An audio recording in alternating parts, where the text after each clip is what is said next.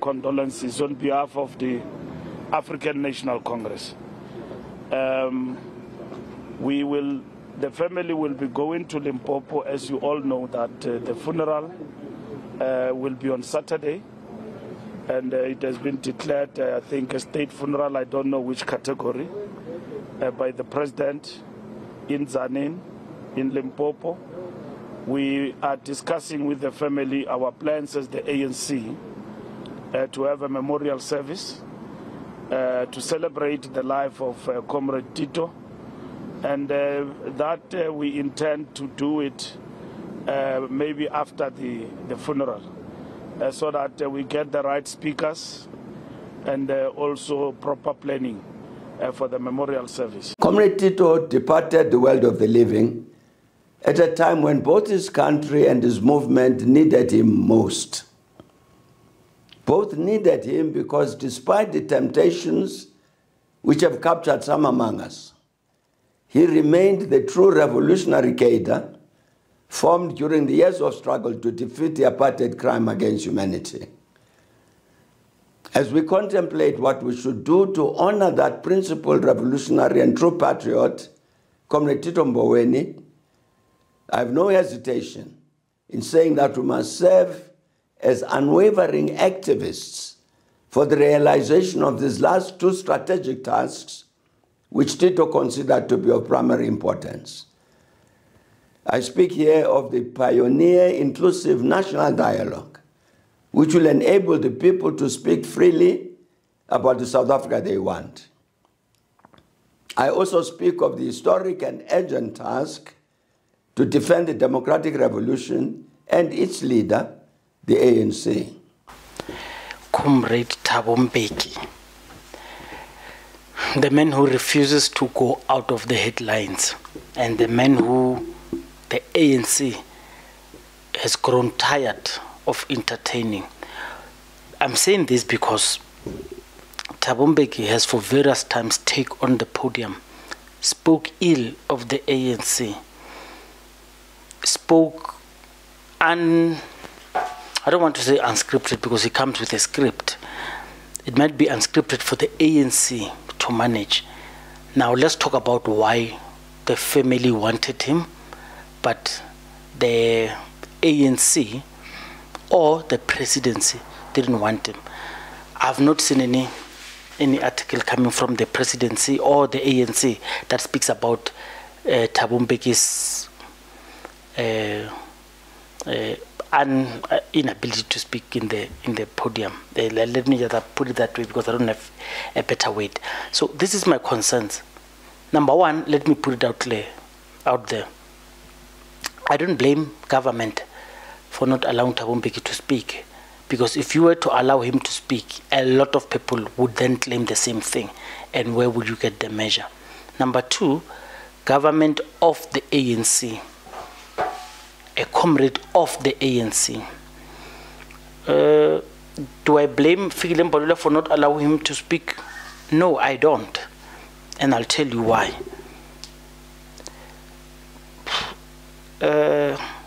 Mbeki, Ramaphosa, Zuma, and Kgalema Motlanthe, they equally have a right to request podium and seek audience with the people of South Africa at this time, but they couldn't because the funeral. Well, someone would say, yeah, but the family wanted him. Of course, the family wanted him to say, but the final say came from government. Government and ANC is debatable, but like I say, I don't blame any of them if that's the stance they took. Mbeki cannot throw his toys and claim and demand to have an audience. In fact, this letter that is here, it's for you to pause and read. I'm not going to read all of it. I feel, Thabo Mbeki, if you were to go and the family demands of him to speak, a lot of people will do the same. Can you imagine if someone dies and they say the family request for MK President Jacob Zuma to speak, would they give him the opportunity? I doubt. The choice depends on the government and the ANC, because they are jointly running this thing. If, according to me, if the family wanted to pay the last respect, and I'm sorry if I come across as insensitive, if the family wanted to pay the final respect in a way they wanted, maybe they should not have asked for a state funeral. Okay, asking is another word that seems as if I'm saying they requested it. They didn't get it. They got a state funeral. Whether they asked for it or they were given, it doesn't matter. The choice, the family made a choice to take it. For instance, if the draft that they wanted did not have Mbeki, and they thought it's important for him, maybe they could have taken it. The reason they did not, I'm just thinking, the reason they could not take that decision is because, I almost used the wrong word for a funeral. It's not because there's no disaster when Thabo Mbeki doesn't speak. So it's I don't want to say inconsequential, but so what if he doesn't speak at the funeral? He can still say what he wants to say about Tito Mboweni, about his life, not at the funeral, because not everyone will be accommodated on the occasion. I didn't watch the funeral, but people tell me it took the whole day. It took the whole day, and so Thabo Mbeki. Look, I'm not happy with Thabo Mbeki, man. Not only because he feels, but a lot of people who support him. I told you a lot that I'm a big fan of Thabo Mbeki. I used to be a big fan of Thabo Mbeki, but I just grew up to realize, no man, this man is not helping us with anything. What is it that we are, as South Africans, are benefiting from having Thabo Mbeki around? Nothing. He's just going to have a lot of speeches, nothing. You know, we are 30 years after democracy. The illusion we lived for, it's over. We cannot, and I'm including myself, I cannot keep loving Thabo Mbeki just because it's Thabo Mbeki. He must be doing something. And I've lamented various facts why I don't like him anymore. That man, apologies for that, that man, I mean, Thabo Mbeki is not helping us with anything. Those annual speeches where he attacks the ANC, telling us the things that he could have done. And, you know, I remember when Thabo Mbeki, when Desmond Tutu said he was retiring from public office, and we asked ourselves, how? What? Mandela spoke about, I'll get his word, don't call me, I'll call you, when he was retiring from public, not public office, from the public. He said he was going to retirement. Thabo Mbeki must retire. Thabo Mbeki must retire. He's been failing to retire since he was unfairly, and I must state this, unfairly ejected by the NEC that was controlled by post-Polokwane cabal of Jacob Zuma. But look, that's the nature of politics. They chose to be politicians, and that's how it bites. It's unfair, we agree, and we agreed with them it was unfair. But it beat Zuma again. And this biting of each other, dear Lumana, we are the ones who are going to suffer. We are the ones who are suffering from the I can't find the best word. I mean, we are not moving, man, as Africans. Whether he speaks at this, or it's not as if he wanted to, if he spoke there at the funeral, he wanted to disclose something very important and urgent for South Africa, so it could make us even more wiser to go and attack the problem that we had or not. No. With all the information that he had, I listened to Thabo Mbeki physically a few times. But on the last time I listened to him, Thabo Mbeki spoke about how xenophobia was actually a Zimbabwe inside job, because Zimbabweans living in South Africa wanted to cause this thing. It looks like it's bad for Zimbabweans, so they can go home and vote. Whether, I can't remember voting out Mugabe or what, but it was and there's an intelligence report that exists. The thing started in Alex in 2008, Thabo Mbeki says. That report is there. The ANC has not released it, and it's one of the qualms that I have. But, well, Thabo Mbeki sits with this information all this time until now. You understand? But it's a classified intelligence report. So I'm saying, if Thabo Mbeki talks to us about issues like this, I can understand. But would people also want to say stuff like this about his administration? Will he defend it? Will he take it in kind? Will it, you understand? So I mean, we have listened to that man for a long time. I mean, those long letters of Thabo Mbeki, the letters after he resigned, the letters, well, that came a fortnight when he was still the president inside the Umkhabulo, and that man wrote a lot. And maybe it's because now I'm here, I've consumed a lot of material coming from Thabo Mbeki. Thabo Mbeki still harbors hatred towards Jacob Zuma. Thabo Mbeki still thinks people who are leading the ANC are not great, and he is great. Thabo Mbeki still thinks he is not a flip-flopper, a man who told us he will not campaign for the ANC because ANC are thugs and thieves. I said it before elections, but he went to Freedom Park and he was saying, well, I'm going to campaign for the ANC. Predicating. So Thabo Mbeki, man, there's nothing. So you know, it's almost so Marcos. It's almost a Kaizer Chiefs legacy. They will only tell you about the history, not what they can do now. The ANC has gotten to that age that they can only tell you about their history, what they used to do, and we appreciate it. Thabo Mbeki and ANC and Kaizer Chiefs have gotten to that stage where the greatness is their history, not what they are doing currently.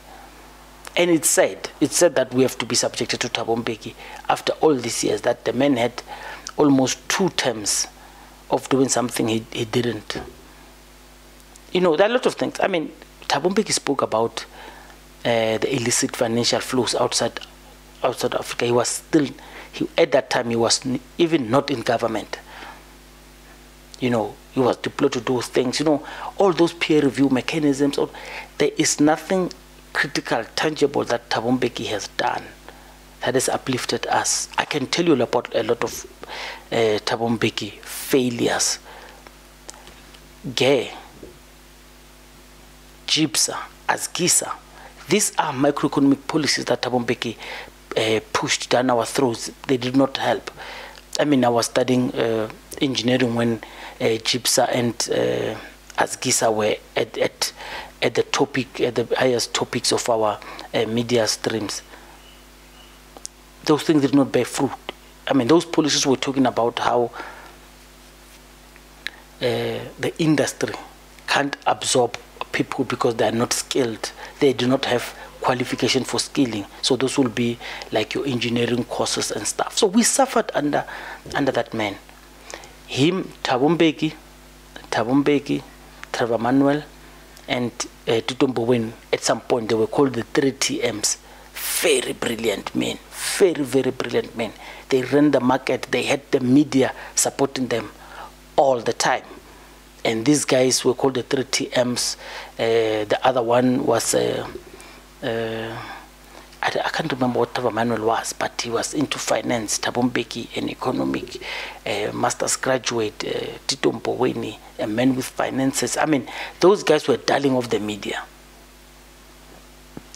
Raising lots of, were performing. I mean, the economy was rising. and some say, I'm not sure, I did not verify this, but it's just the narrative that has always been there, that South Africa performed its best, the economy, at that time. But COSATU and SACP were lamenting the fact that this jobless economy is going to crumble one day. And Thabo Mbeki referred to it as the two economies of South Africa, the economy enjoyed by the rich and the economy enjoyed by the whites. Well, let me repeat, the economy enjoyed by the rich white, economy enjoyed, what not enjoyed, but of the lower class. And he called it the two economies, and the media followed it, they called it the two economies. What does Thabo Mbeki do? He goes out to an NGC, whether it's NGC or policy conference, I can't remember, and they were debating white monopoly capital.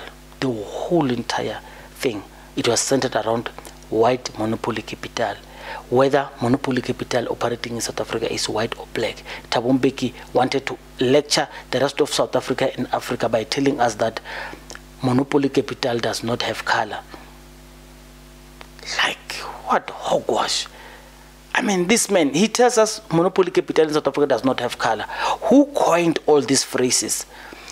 Is the ANC dictionaries that were spoon-feeding us with these things? Of settler, of everything. It is them. Now they're in the cushy jobs. They're eating well. They tell us that these things are not real. Capital in South Africa is white.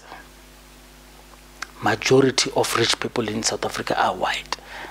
When we refer to white monopoly capital, we are not doing it because we just love this political rhetoric. We are doing it because majority of, and if you want to debate me, it's very easy.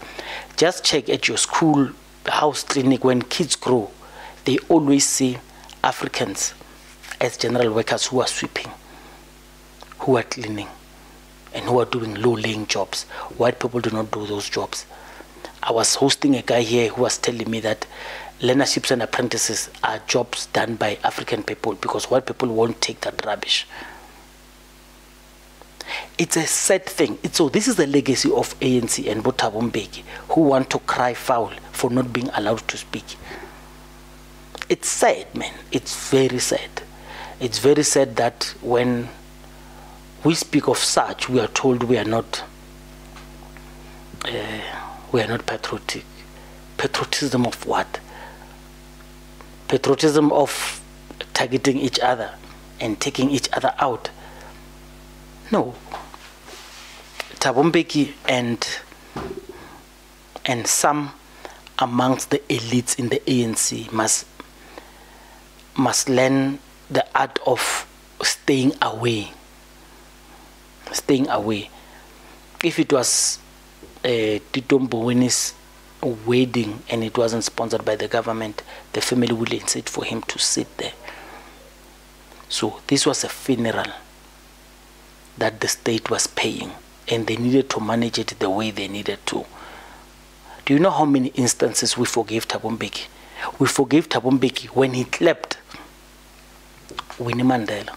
You guys don't understand who Winnie Mandela is. You know, sometimes I get emotional when I speak about who Winnie Mandela is. And maybe let me take this opportunity to state it again.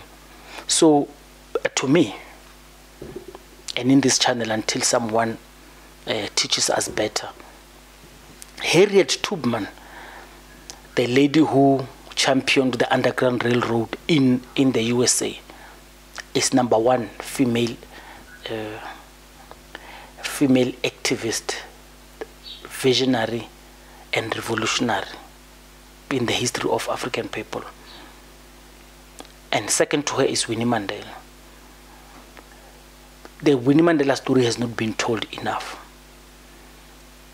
The kids know Winnie being beautiful and being brave. They do not tell you the hardship that woman went through, the choices she could have made but she did not make because she was fighting for us. Winnie Mandela is the anchor that Nelson Mandela wanted and needed and relied on and eventually succeeded when she used her female, men need women and women need men, and finally to get to Mandela to where he is. You are going to write on the comments line to say, yeah, what about the Limpopo? So do you want me to what about Mandela for you? I cannot what about Mandela. So I am by no way wanting to compare men and women, but I want to tell you, if you take the greatness of Winnie Mandela and you want to scandalize her on bad things.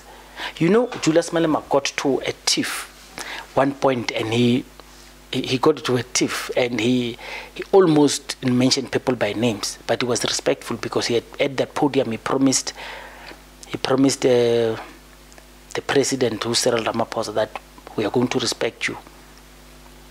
Julius Malema was so agitated. He was speaking about people who betrayed Winnie Mandela with the UDM, and UDM held a press conference distancing themselves, twigging for white media and capturers of our heroes, twigging to them, saying they distance themselves from Winnie Mandela.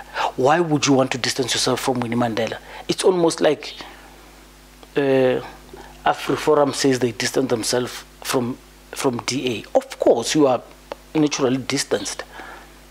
Why do you need to twig? Who told you to go and put out that statement? It was bad for that woman. It was very bad. You cannot survive. So one of the few people who actually survived prolonged, timeous, well-resourced media attacks is Julius Malema himself. That man has been attacked by the media from his youth days, when he took over in Mangaung. From Kosas, people did not know him much.